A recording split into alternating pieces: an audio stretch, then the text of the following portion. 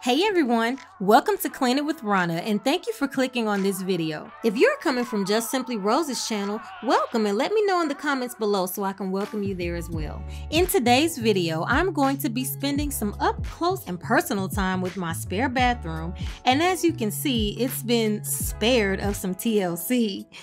I am going to not only be deep cleaning this bathroom, but also will be redecorating this space to brighten it.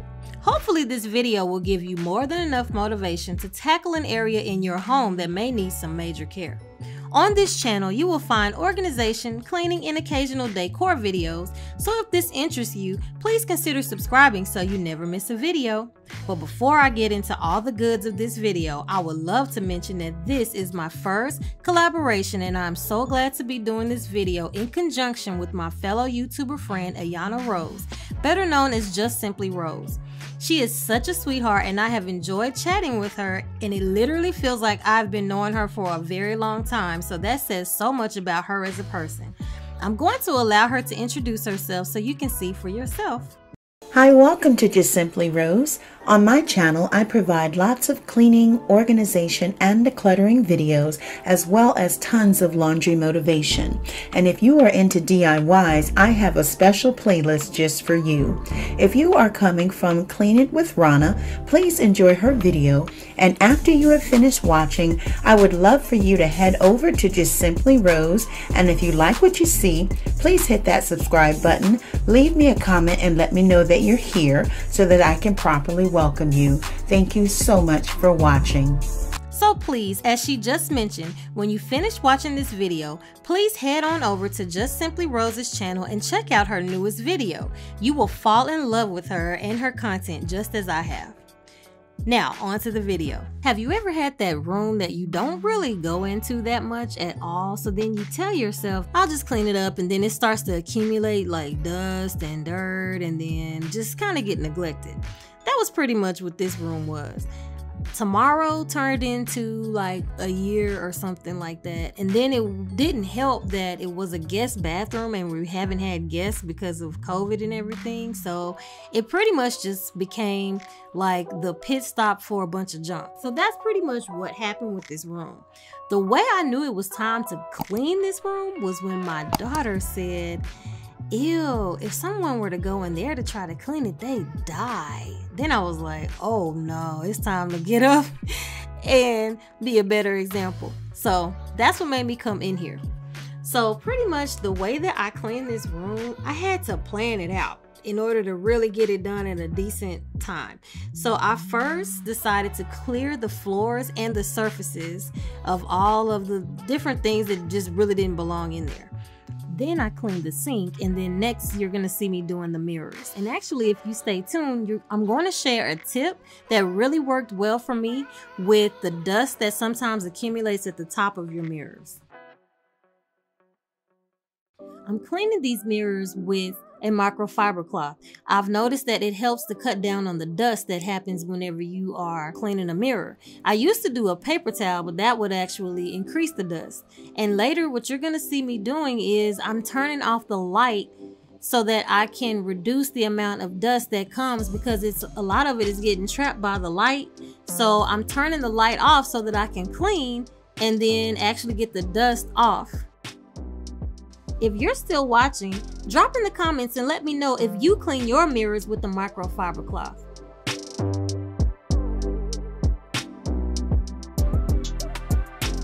Normally I would have just vacuumed this area, but because there are such tight spaces, I really wanted to have control over the dirt and the dust and getting rid of it. So I decided to go old school and use a good old-fashioned broom and dustpan.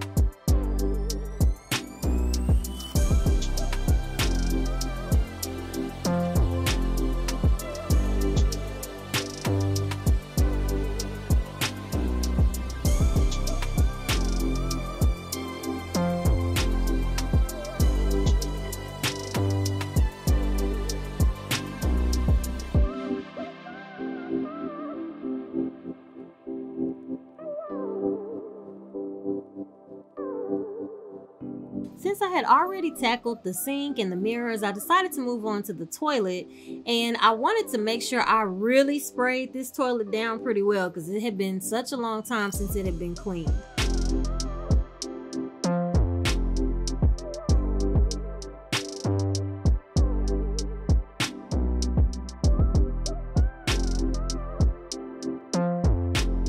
I'm also using a microfiber cloth to clean the toilet as well, but of course I switched out the microfiber cloth so that I wouldn't be using the same one that I used to clean the sink.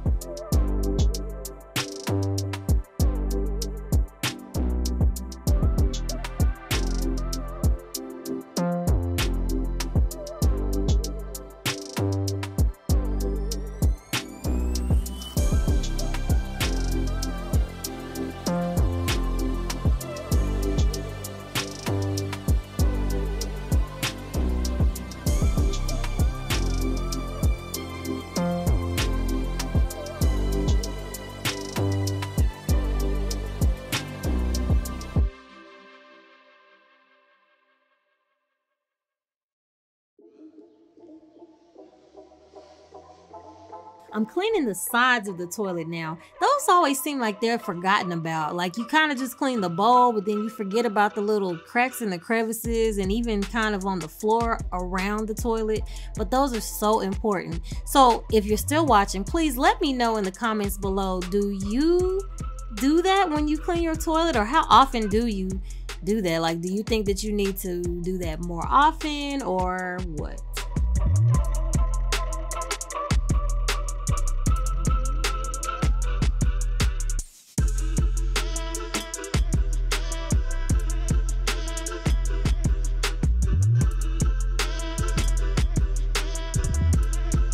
So I'm not sure if you have a specific way that you like to clean your toilet, but I tend to like to clean mine from top to bottom, but I save the bowl for last. I don't know what it is, but I just always feel like I need to save the bowl for absolute last.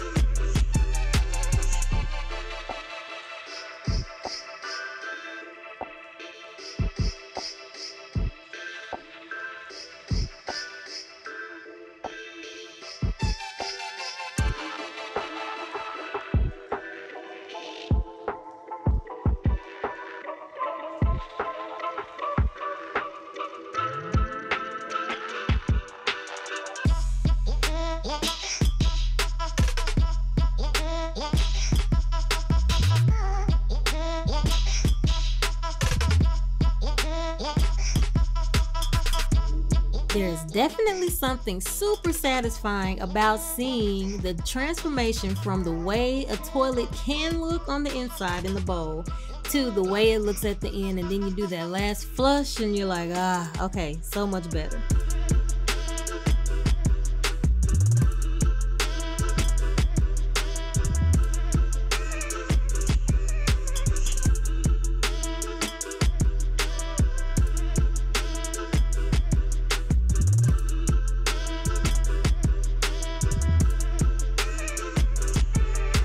Now this was kind of interesting. So I was trying to use this thing that my husband bought, and it's like you pretty much pour a pack of it down your toilet and then you allow it to sit and foam for like 6 hours and then you can flush it.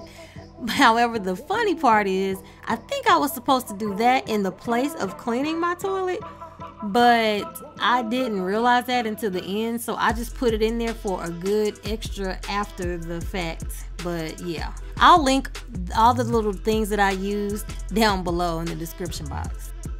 So at this point I had to bust a Cinderella, okay? I had to literally get in there with a toothbrush and start really scrubbing and scraping and all kinds of things in this shower, because again, it had not been used in a long time.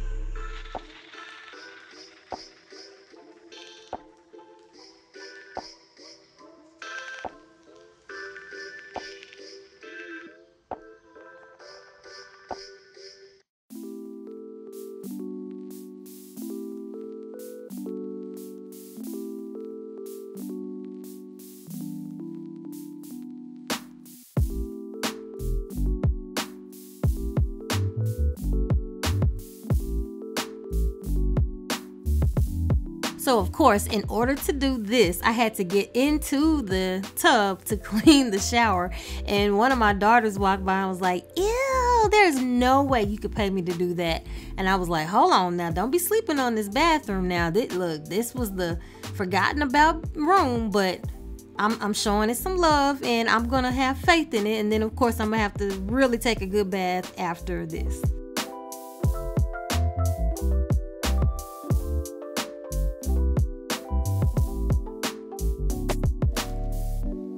At this point, I was thinking to myself, okay, 5 to 10 minutes a day will keep the hours away. Because really, if I would have come in here to do more tidying, I wouldn't have to spend so much time cleaning this now. But that's okay because at least it's getting done.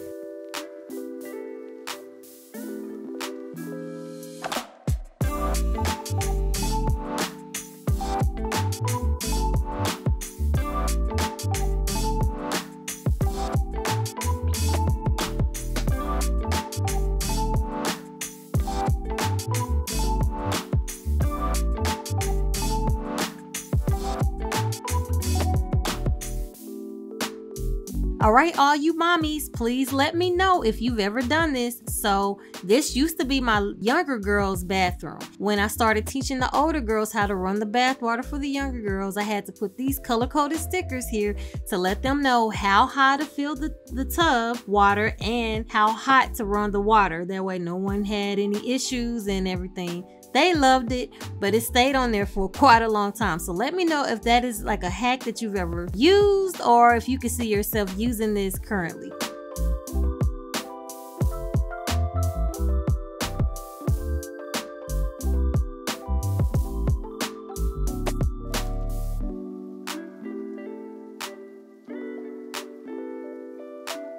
Listen, earlier I compared myself to Cinderella. Let me just say that if I was Cinderella, I have definitely earned my entire trip to the ball and the dress and everything, and the slippers.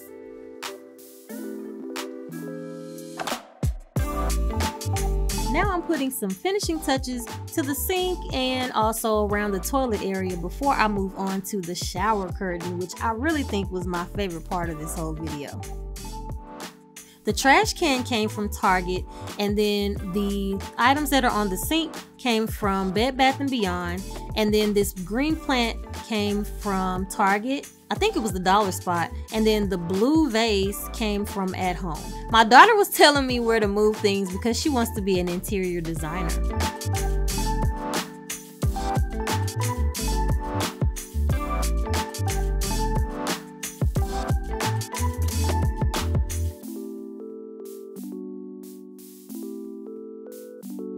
Quick tip. If you want to redecorate or redesign a bathroom, make sure that the shower curtain lining that you get is one that has the little metals. It's either weighted at the bottom or it has like the little magnets at the bottom in order to keep it in place. I have made the mistake of not doing that before, and no, I have regretted it.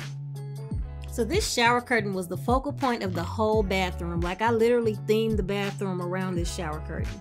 It had like an elegant nautical type feel to me, and it's by Kate Spade, and like I said, I will try to link everything down below. But I felt like with this shower curtain plus getting some silver chrome-ish type shower curtain hooks, it would really set this bathroom off. And then if I do a lot of white and chrome, which you'll see that white, clear, and chrome all throughout this bathroom, it'll really brighten it.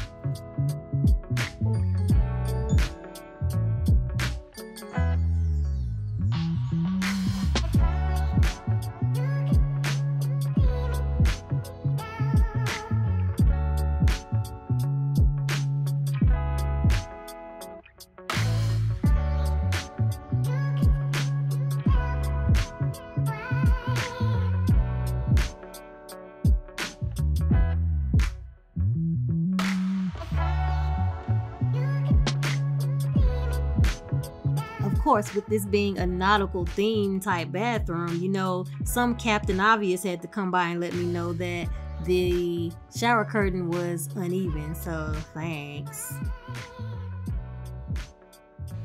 So I completely forgot that I was supposed to be doing a DIY on this wall. I was supposed to be taking some picture frames and doing like a whole little spray paint thing and all that, and I like completely forgot and put up a different picture, and then realized the picture, the holes weren't right compared to the picture that I had just taken down. So then I had to go and get a hammer and try to fix it. So it was just the whole thing. So on top of Cinderella, now I'm looking like Makeover.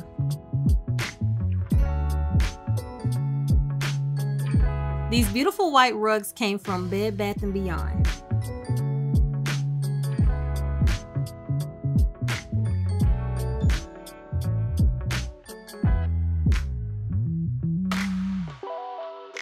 So now it's time to actually take some time and organize underneath the sink. It wasn't like a whole lot of things under there, but there was definitely a better system that I could have put in place. So what I did was I got rid of the things that I really was not just wasn't gonna use. And then my daughter and I made a really quick run to Bed Bath & Beyond, and we got this turntable for the cleaning supplies and then a regular size clear container for toiletries.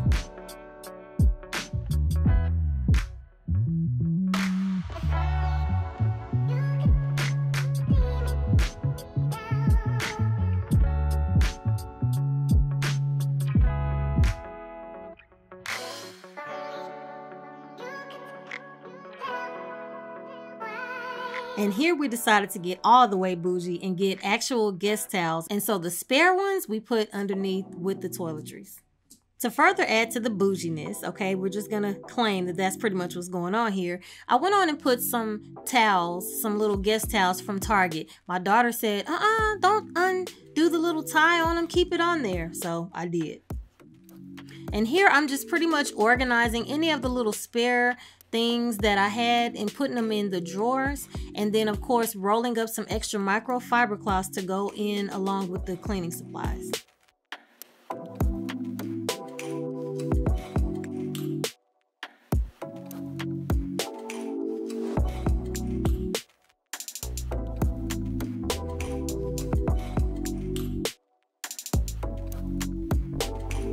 Again, I'm bougie. So my daughter had the idea to go ahead and put guest towels in a little silver container and put it on the toilet. So yeah, we did. And this Clorox toilet bowl cleaner and plunger both came from Target. I didn't want to have to be searching for any one of them like I used to have to do.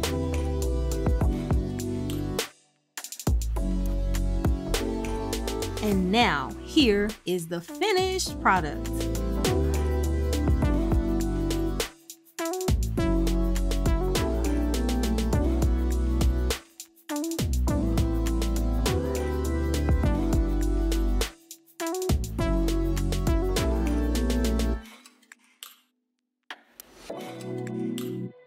Looks so much better, and now it doesn't have to be the forgotten about room. But the crazy part is now everybody is like, I want to use it in there, I want to take a shower in there, and I'm like, don't be trying to like it now. So now if I can just keep everyone out of there, it can stay clean for another couple of years. No, I'm just totally joking.